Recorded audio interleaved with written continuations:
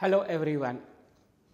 In the last lecture we had talked about microwave theory and techniques, and I had just mentioned about that I will be taking most of the lectures, and then along with me 3 of my PhD students who are the 3 TAs of this particular course, Rinki, Rajbala and Vinay, they will be taking some of the lectures. So, what we had done in the last lecture, we had just quickly looked at the course outline. Then after that I had mentioned about reference books for microwave circuits as well as for antennas, and followed by electromagnetic spectrum, and we had mentioned about ionizing and non-ionizing radiation, and then we talked about several applications and frequency bands in which these applications work. After that we talked about civil, military and medical applications of microwave, followed by history of electromagnetic waves, then history of microwave engineering in terms of radio communication, then transmission line. After that we talked about solid state microwave devices and system, and then we looked at the block diagram of the transmitter and receiver, and in these block diagrams there are several passive microwave components and active microwave components, followed by microwave systems. So, let us look very briefly about all these passive microwave components today. So, we will start with the transmission line. So, in the transmission line we have a coaxial line. So, I am sure most of you might have seen the coaxial. So, it has a center conductor, on that we have a dielectric insulator, and then on that there is a metallic, you can say sometimes a copper or even sometimes aluminum, and followed by there is a plastic jacket on that. So, this whole unit becomes the coaxial line. Then you might have also studied in the electromagnetic course about waveguide. So, this we have shown here fundamental mode of the waveguide. So, fundamental mode of the waveguide is T10 mode, and this is how the propagation takes place. And then we will also talk about strip line and microstrip line, but just to tell you what is really strip line. So, what strip line is, that you actually see here there is a metallic line here which is actually considered as ground plane. There is another top layer which is also a ground plane, and in between we see there is a flat microstrip or line here, but the combination is known as strip line configuration. Now, this whole thing can be actually understood. Think about this coaxial line. So, in the coaxial line we have a center pin, and around the center pin we have got a ground plane. Now, you just think about that the center pin, which is a round, has been made flat, and the two ground planes are now separated. So, the circular ground plane is separated like this and separated here, and the curved line here is actually terminated into the metallic vertical wall. So, basically a strip line is nothing but you can say as one substrate here, and on the substrate we print the line, and then we have another substrate, and then we put these two things together. We have to ensure that there is no air gap between this particular substrate and this. It has to be tightly put over there. Now, from here we will shift to the microstrip line. In case of microstrip line, you can actually consider it as a half of strip line. So, this ground plane remains as before, substrate is there as before, line is there as before, except that now there is no top substrate. Now, because there is no top substrate here, so most of the field actually will be within this particular region, but there will be some fringing fields which will be outside. And because part of the fringing fields are outside, we define for this particular line epsilon effective. For this we have a epsilon r, which is of a dielectric constant. So, we will see when we talk about transmission line in detail, we will tell you how to calculate epsilon effective for microstrip line. But microstrip lines are more popular these days compared to strip line, because first of all it requires only one substrate, it does not require other substrate to be clamped, the cost gets reduced, and also there is a possibility that you can mount the components more easily compared to in case of strip line. Then we will talk about several antennas in this particular course. We will talk about monopole antennas, dipole antennas, loop slot antenna, antenna array, microstrip patch antenna, helical, horn, Yagi, Uda, log periodic and reflector antenna. So, just to show you, This is a monopole antenna which is generally considered as a lambda by 4 length over infinite ground plane, but majority of the time the size of the ground plane will be small. So, in many cases we will see that the size of the ground plane is not very large. In that particular case, length of the monopole may be greater than lambda by 4. This is a printed version of a monopole antenna. It is actually a very broadband monopole antenna. What we see over here is these are microstrip antennas and there are 4 by 4 array. So, it is an array of microstrip antennas. This is a horn antenna, and this one here is actually speaking a Yagi-Uda antenna, where one antenna is only fed. You can see here there is a feed point, and this one acts as a reflector, and these are all directors. Larger number of directors imply larger gain. Then we will talk about power dividers and combiners. There can be 2-way power divider, 3-way power divider, 4-way power divider. It can be even 8-way or 16-way also. But just to show you something simple in the way that 2-way power divider, if you see from here, so from this point, if let us say we give the input, so half power will go here, half power will go here. What is this over here? This is actually known as isolation resistance. So, if you just look at only this particular portion, and that has been realized at a different frequency over here. So, you can see that there is a SMA connector here, and this is SMA connector at the output side, and in between this particular thing has been designed at a higher frequency, this has been designed at a lower frequency. So, hence size is large. Okay. But this one here, instead of a 2-way, now each 2-way is further divided into 2-way power divider. So, it basically combination becomes one is input and this is a 4-way power divider. Now, if these things are designed properly, then a power divider can also act as a power combiner. That means, suppose if we feed the power at these 4 ports, we can get the output over here. So, the general concept is, suppose if I feed let us say 1 watt, 1 watt, 1 watt, 1 watt, ideally I should be able to get 4 watt of power, and when we discuss power divider combiner in more detail, I will tell you what are the real things we get. Then we will talk about branch line and directional coupler. So, what you see the picture over here, just imagine here this is a 1 microstrip line which is going over here. So, we are feeding this input and this is the output.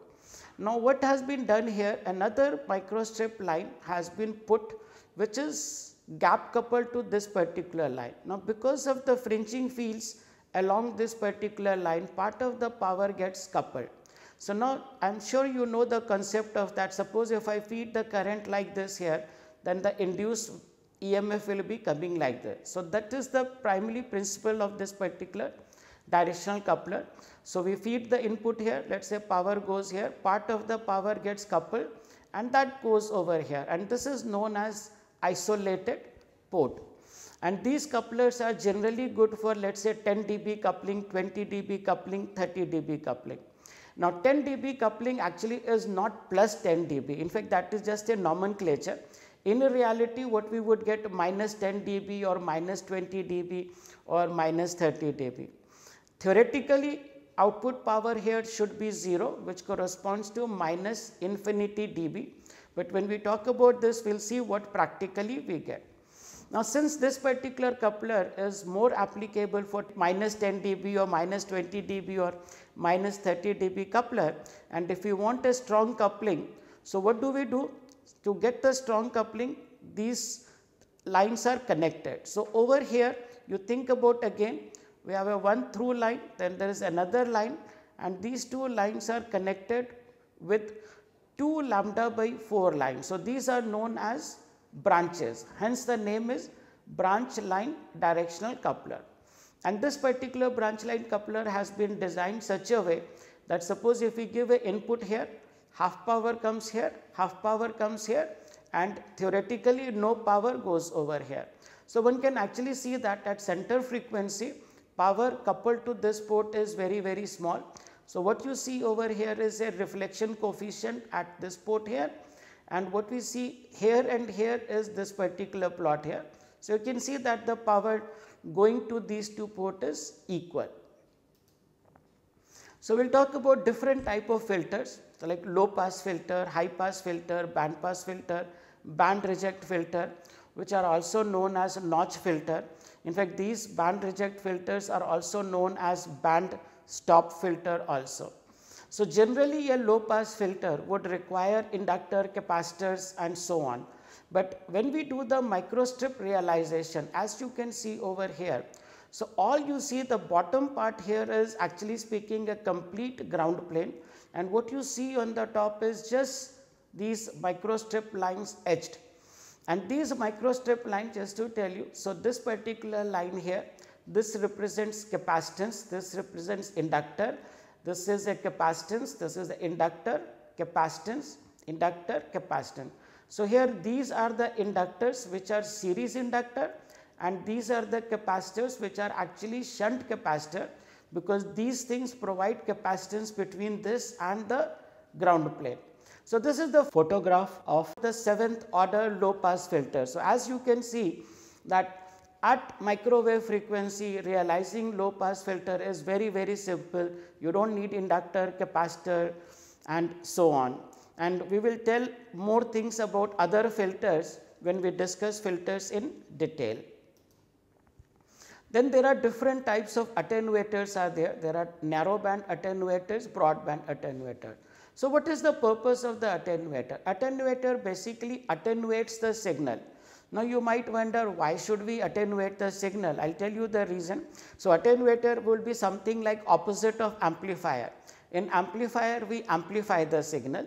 In attenuator, we actually attenuate the signal or reduce the signal. So, there are types of attenuator like 3 dB, 10 dB, 20 dB, 30 dB and so on. So, these attenuators find a lot of applications, especially many a times these are used at the input side, where you actually have an attenuator, so that it will act more like a gain control, so that you can get a fixed thing. It can be even connected at the output side. In fact, many a times attenuators are also used, especially these high power attenuators, where let us say we have a power amplifier which is giving an output of 20 watt, and we want to measure is it really 20 watt, and let us say we connect that amplifier output to either a spectrum analyzer or let us say network analyzer. Now, spectrum analyzer or network analyzer, generally they are designed for maximum 100 milliwatt of power. So, if we actually put 20 watt power, those input receivers of these equipment will burn.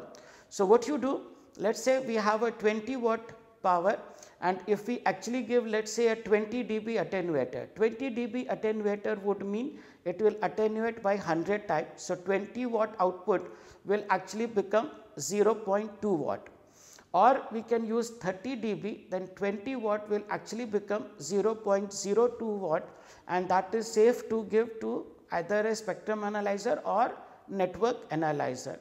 So, there are fixed type of attenuators, these are the variable attenuators, and as I mentioned that variable attenuators are actually used for gain control. We will talk about several different types of RF amplifiers. So, here we have a low noise amplifier.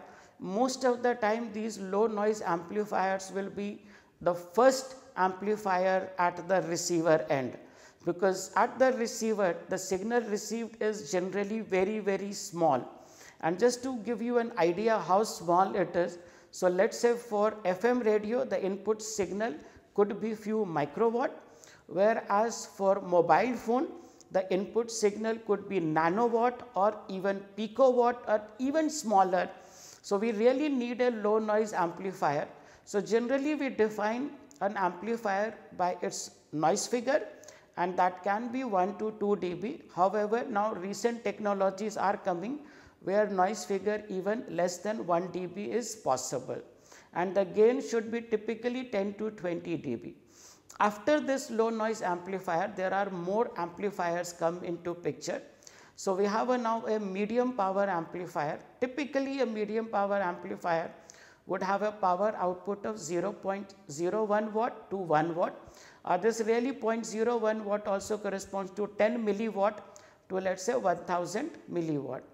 and here we just want to convert into dB. So, 1 watt is actually 0 dB, but this is also defined as 30 dBm. So, this m is with respect to the milliwatt power. Now, high power amplifier in general are defined power output should be greater than 1 watt, and 1 watt is equivalent to 30 dBm. Now, for high power amplifier, thermal management is very important. In fact, when we designed some of these high power amplifiers like 10 watt, 20 watt and so on, in the beginning we did not take precaution of thermal management, and we ended up burning lot of power amplifiers, and these are not cheap. So, they cost lot of money. So, one has to really plan properly about the thermal management. Then we will talk about the various other things which are integral part of any RF system. So, oscillator, you can think oscillator as nothing but also a microwave generator, and we are talking about a microwave generator. There are different things which are important. What is the frequency at which it is oscillating? Of course, there are other things are there which are known as VCO, voltage controlled oscillator. So, basically voltage controlled oscillator will give us variable frequency output. Then oscillators are governed by what is the output amplitude, and generally it is preferable that output amplitude remains same over the frequency range of operation. And then of course, oscillators are also characterized by what is the phase noise and what are the harmonics. So, in general harmonics level should be 20 to 30 dB down. So, if you recall the Fourier series, so if a waveform is not a perfect sine wave, then it will have second, third, fourth, fifth, sixth harmonics. Okay. So, we want a perfect sinusoidal waveform, and for a perfect sinusoidal waveform there will be no harmonics. However, nothing is perfect.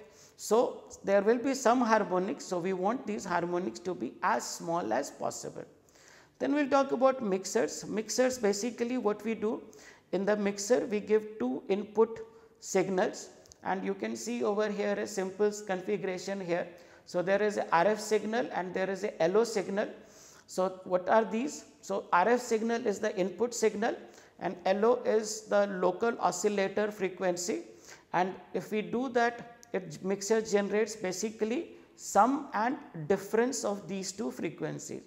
So, if we use sum, it is known as up converter. If we use the difference, then it is known as down converter, and most of the time this down converter frequency is known as IF frequency or intermediate frequency. Now, many a times we need RF switches. So, you can think in a simple way, a RF switch can be in a very simple way, just like the way you switch on or off a light, and that particular on and off is actually something similar to SPST, single pole single throw. So, basically these particular switches are actually used so that you can switch on or off. So, let us say whether the power should go or it should not go. Then we have SP2T, this is known as single pole double throw, SP4T single pole four throw. So, the purpose here is that the input will either go to one port or the input will go to the other port, and in this particular case the input may go to port number 2 or 3 or 4 or 5. And then we need phase shifters. So, phase shifters can be analog or digital phase shifter, and these phase shifters can be realized using diodes, it can be realized using transistors, it can also be realized using RF MEMS. So, here is one of the picture of a loaded line phase shifter. You can see here this is the input port and this is the output port, and we can actually get the phase difference by switching on or off in case of the digital. In case of analog, we can vary, let us say, a varactor diode which has a variable capacitance, and then we can have a phase shifter because of that. Then before we look into the microwave system, we have to look at the link budget. It is very important before you even think about designing any microwave system. So, we must actually speaking look at the link budget. So, what really is a link budget? Let us just look at one by one things here. So, here is a transmitter. So, this transmitter, we have just talked about transmitter block diagram. So, the transmitter consists of that entire block diagram which is connected to the transmitting antenna, and let us say now the wave is propagating, and now we have a receiving antenna or receiver antenna, and this receiver antenna then goes to the receiver, and we need to cover, let us say, from here to here distance r. So, what we need to do, we need to see the derivation, how we define this one. So, the derivation is actually given by Friis transmission equation.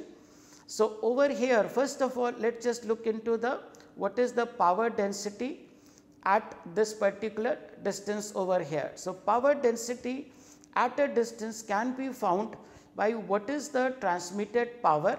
So, the power transmitted is symbol is PT, and then what is the gain of the antenna multiplied by that and divided by 4 pi r square. So, just to tell you, let us say we want to transmit a power PT, and in the beginning let us say if we are transmitting the power in a sphere. So, this whole power may go in all the directions. So, if I actually look at the spherical area, so the area of the sphere is 4 pi r square. So, power transmitted divided by 4 pi r square will be the power density. Now, we are going to transmit this with an antenna. Now, antenna has a gain. The gain can be 2 dB or 10 dB or 20 dB or 30 dB depending upon type of the antenna, and this particular antenna will transmit the signal in this particular direction. So, in order to find out the maximum power transmitted in this particular direction, we multiply with the gain GT. So, that is the power density. Now, the received power will basically now receive the power in terms of power density multiplied by what is the aperture area of that particular receive antenna. So, the power received by the antenna will be equal to nothing but power density multiplied by the aperture area, and there is a relation between aperture area and gain of the receiving antenna. So, that particular relation is given over here, and the relation is that gain is nothing but equal to 4 pi a by lambda square. So, if we substitute the value of a over here, so this is what would be the power received, and this whole expression is simplified over here. So, what is power received is nothing but PT multiplied by GR into GT, and then within the bracket lambda by 4 pi r square. So, that means power received at a far away distance depend upon the transmitted power. So, larger the transmitted power, larger will be the received power. It depends upon gain of the antenna. So, larger the gain, larger will be the power received, and it depends upon the frequency. Frequency is coming in the form of lambda. So, that means if frequency is high, lambda will be small. So, that means power received will be reduced, and r is the distance. So, you can see that if r increases, power reduces by r square factor. So, that means instead of 10 meter, if you go to 100 meter, power received will be reduced by 100 times, and if you go to kilometer compared to 10 meter, power will reduce by 100 square, which is 10,000 times. So, let us just took one practical example. So, practical example here is a GSM cell tower is transmitting 20 watt of power in the frequency range of 1840 to 1845 megahertz. Just to tell you, in India we allow these cellular operators to transmit 20 watt of power. Typically, the gain of the antenna at this particular frequency is about 17 dBi. So, what we want to do? We want to find out the power density at a distance of 50 meter and at a distance of 300 meter in the direction of maximum radiation, okay, and what is the power received at that particular distance. So, power density formula we already have just looked into the derivation, and here 17 dB gain is nothing but numerical value is equal to 50. So, we substitute the value of 50 in the previous thing. So, we can now calculate PD at r equal to 50. So, PD will be nothing but 20, which is the transmitted power, into 50, which is gain of the antenna, and divided by 4 pi r square. So, r is 50. So, that gives us a value of 31.8 milliwatt per meter square.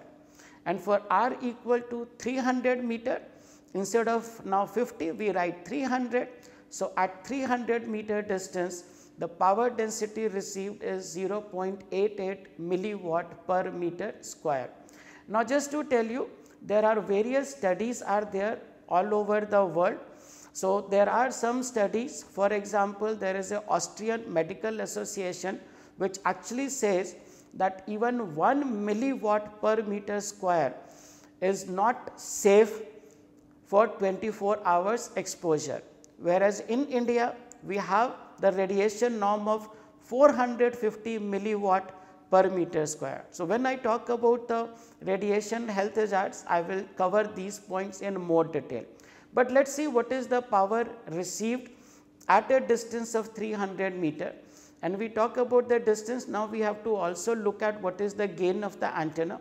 So, here I have assumed the gain of the antenna to be 1, which is equal to 0 dB, and in that case we can say what is the power received. As you can see in the main beam, power received is going to be minus 32 dBm. Okay. So, one may think this is a small power, which is indeed true, but however this is a very large power for reception of a mobile phone. Mobile phone typically will give, let us say mobile phone has these bars 1, 2, 3, 4, 5 bar. So, actually speaking, even at minus 70 dBm it shows full strength, and it works even at minus 100 dBm. So, if you now take the difference between 32 dBm and 100 dBm, if I just say approximately 70 dB, 70 dB actually implies 10 million times. So, this particular signal is 10 million times more stronger than what mobile phone really is required. So, why people transmit more power? Because so that they can cover large distance, but because of this people living in the close vicinity of the tower are developing a lot of health problem. What are those health problems? You will see it after couple of lectures.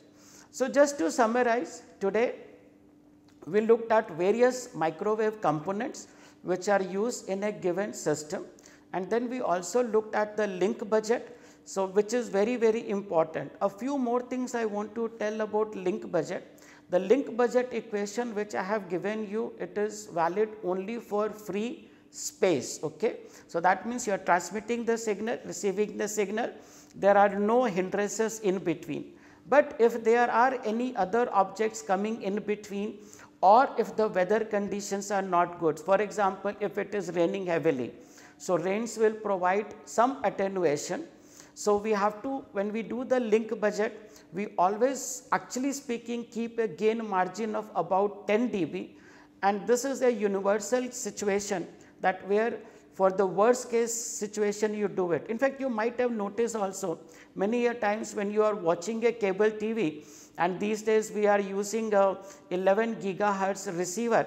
So, in that case you might have noticed that when it is raining heavily, you may not get the TV signal properly. The main reason is because rains will attenuate the signal and hence the received power reduces. So, one has to provide a little better gain margin in those cases, which should take care of the rain attenuation also. So, we will stop at this particular point, but with just a brief thing that in the next lecture we will look about several microwave systems. So, the whole concept is that you get a little bit overview of various components and you look at what are the different systems, and that will motivate you to go through the entire theoretical process. However, in this course I would like to just mention that my logo is that theory is very important to solve practical problem. Also, we are going to emphasize more on the design part, so that you can actually speaking work on the real product and see how these products can be designed. So, thank you very much. We will see you next time. Bye.